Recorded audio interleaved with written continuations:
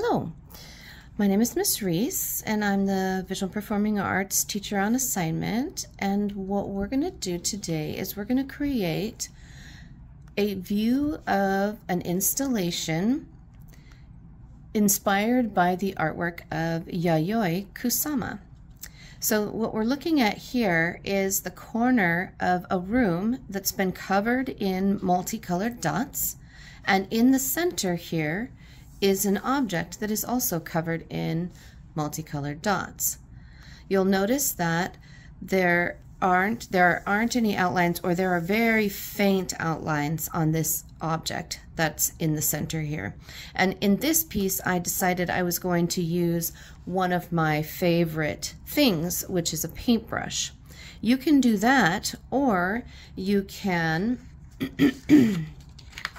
draw a tulip in a pot, very much like the ones that Yayoi Kusama puts in many of her installations. So what I'm going to demonstrate here is how to draw this tulip in the center here of the corner of the room. And if you want to go ahead and follow these instructions, you can do that. If not, you can pause and after I do the corner, and you can instead of drawing the tulip, you can draw the object that is your favorite. So I have my ruler, and the first thing I want to do with it is I'm going to measure 5 inches from this left edge here. So I'm going to measure 5 inches up here at the top, and I'm going to mark it, and I'm going to pull the ruler down, and I'm going to do the same thing down here, because you always want to measure twice so that you end up with a straight line. Then I'm going to line my ruler up with the top of the page and these 2 dots that I measured, and I'm going to draw a straight line down to the number 7 line. Let's see, can you see that? Yes. And then I'm going to measure from the bottom corner up 3 inches. So I'm going to line up my ruler here with the 3, and then I'm going to make a dot here because I want to line up the bottom of this line segment with that dot, so I have a diagonal that will represent the bottom of this wall on the right. So I'm going to hold my ruler down firmly, and I'm going to draw in that line. On the other side, on the other corner, I'm going to measure from the 2-inch mark on the side of the paper, like so. And then I'm going to line up my ruler with the corner intersection here and the dot that I made at the edge of the left edge of the page. And I'm going to draw in another line. So now I have the right wall, the left wall, and the floor of this gallery space that we are either going to put a tulip in or our favorite thing. So if you're going to put your favorite thing in here, you can pause the video and you can draw your favorite thing. Keep in mind that you want to keep your drawing as simple as possible.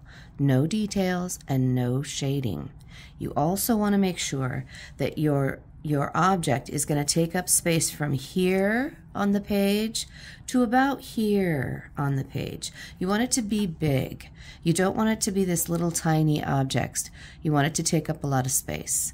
So you're going to make it nice and big. So you can go ahead and pause the video if that's where you're going to stop. For those of you who want to do the tulip, stay with me. The next thing we're going to do for the tulip is we're going to draw in a curved line like this.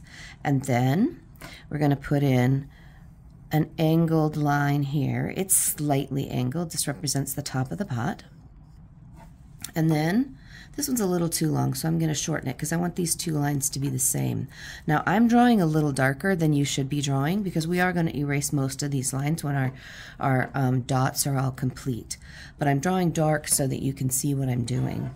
So here I'm going to draw another curved line that echoes this one. We can't say that curved lines are parallel because curved lines can't be parallel, but as if they could, we want this curved line to be as close to parallel as one could get. And we want it to extend a little bit further past these two first straight diagonals that we created. So like that, and then we're going to put a straight diagonal here and a straight diagonal here that echoes the angle of this line. And then we're going to have another curved line that echoes this one, and we're going to take this and we're going to loop it around to create a foreshortened circle. Now, a foreshortened circle is a circle that we view from the side instead of a circle that we view from above. So when we see a circle from above, it's very round, but when we see it from the side, it starts to become more oblong, more oval shaped. So that's what we're trying to create here. And I'm accidentally creating, mine is a little bit sloped, but I can fix that later. So what I'm going to do right here is I'm going to erase this because I know that this object is not transparent, or at least I don't want it to appear to be transparent. So I'm going to erase the lines where the bottom of the walls go through the pot. So I'm going to erase that, and I'm going to erase the corner from here. The next thing I'm going to do is I'm going to put in where the dirt would terminate or end at the very top of the pot here inside, and I want to erase these little extra lines that I made. And then I'm going to start on the leaves and the stem.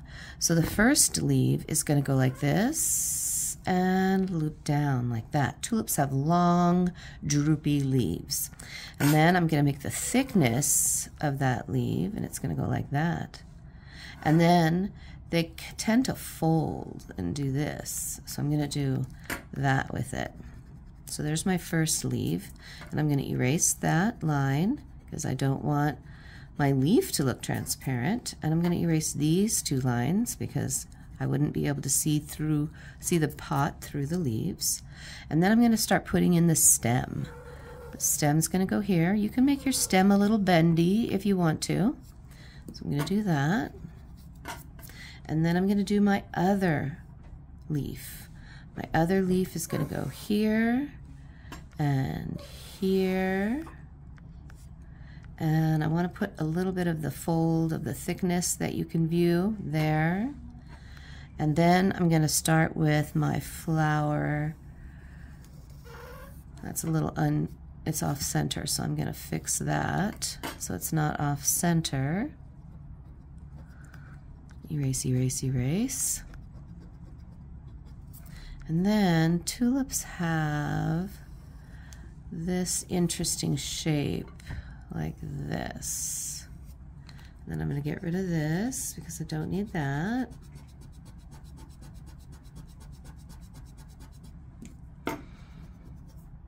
I'm going to take out this wall for the, like so. Okay, now I've got it all drawn in. Oops, I forgot I've got to erase that. I don't want my tulip's stem or leaves to look like they're made of glass. I want them to appear to be opaque. Opaque means you cannot see through it. So I'm going to clean all this up. And now I'm ready to start adding my dots. So we're going to make this one more whimsical than some of Kusama's work. Sometimes she uses orange and black only. Sometimes she uses black and white only. Sometimes she only uses yellow and black or red and white. What we're going to do is we're going to make this more fun so that we have more choices, and we're going to use the primary and the secondary colors. The primary colors, I'm going to write this down, the primary colors, let me write this so you can read it better.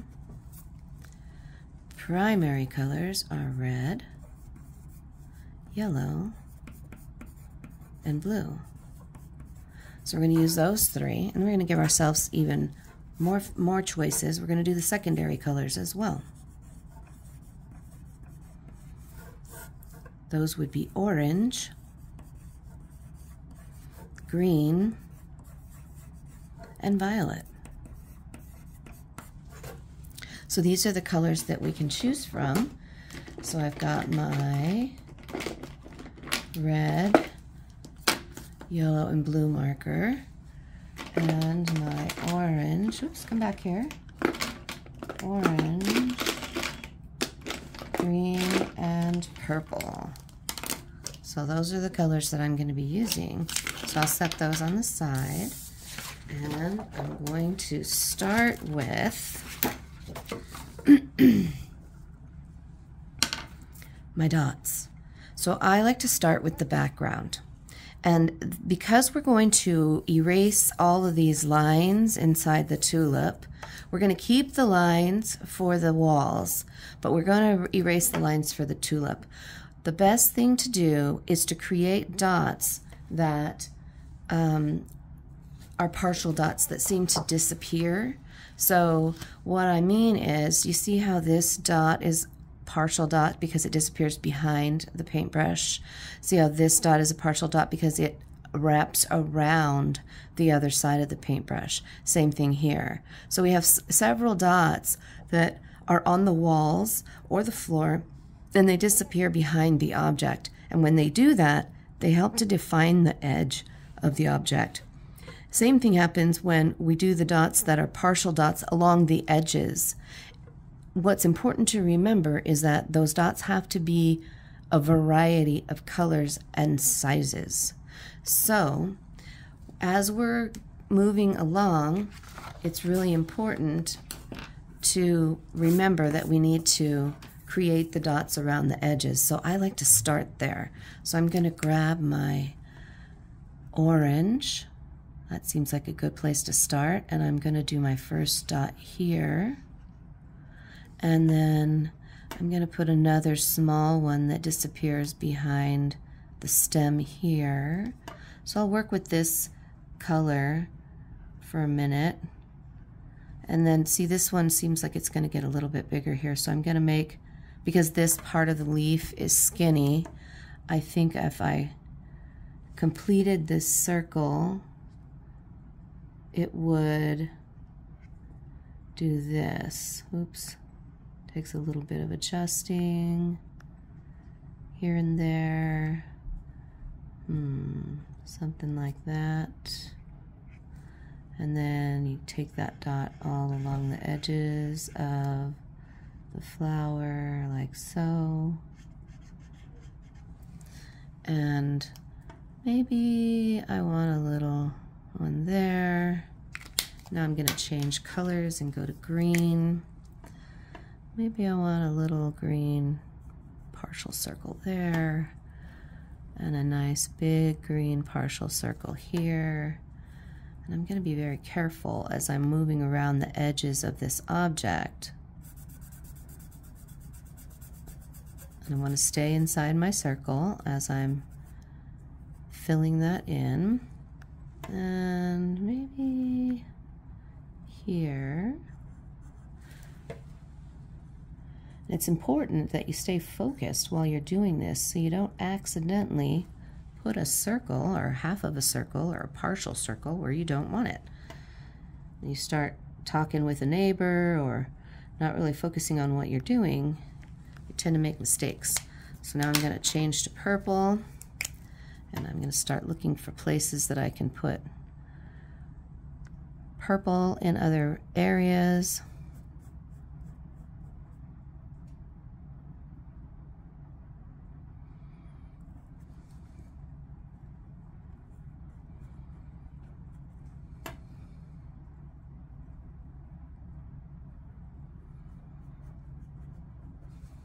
So I'm going to pause the video and I'm going to work for a while, and I'm going to finish this wall to give you an idea of what that looks like when it's finished.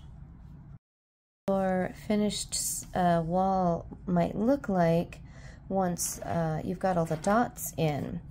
So notice how I have a variety of sizes, and I've spaced out the yellow dots so that they're not too close together. I've spaced out the orange and the red and the green and the purple, so I don't have clusters of the same color too close together.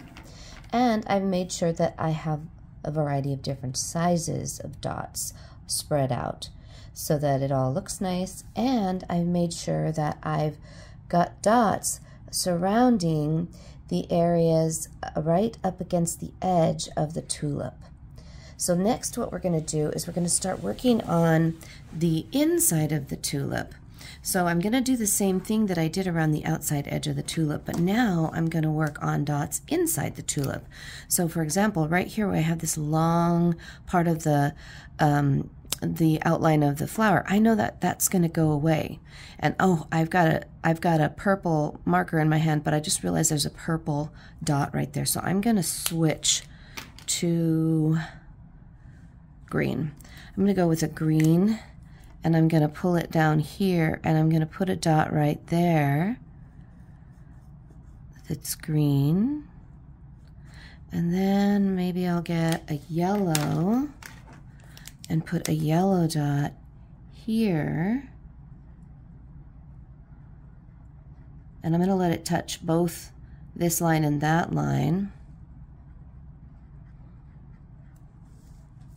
I'm also going to be careful to define this line and this line because I'm going to get rid of those. So I want to make sure that I'm putting dots or portions of dots up against these areas so that the eye will and the brain will be able to complete those lines so that the object will be visible in the space. It'll almost be like one of those Where's Waldo pictures where the image gets lost until you look at it long enough to find or make sense of what you're seeing there. So I think I might have enough yellow. I could come back to it and I can add some more yellow. But for right now, I may have enough yellow in the flower. So I'm going to go to my red, see where I can add some red. Looks like I can add some red. Oh, I probably shouldn't have added red because there's a red dot there, but that's okay. I'm not going to panic. I'm just going to go with the flow. I'm going to put a nice big dot. That's how I'm going to vary it. I'm going to make it a bigger dot. So I don't want it to be the same size as the dot that's there. I'm going to make it a bigger dot. Then I'm going to put a red dot here. And maybe a small piece of red here, and so on. So I'm going to pause the video again and finish it and come back. So here's what the completed flower might look like once you've got all your dots in.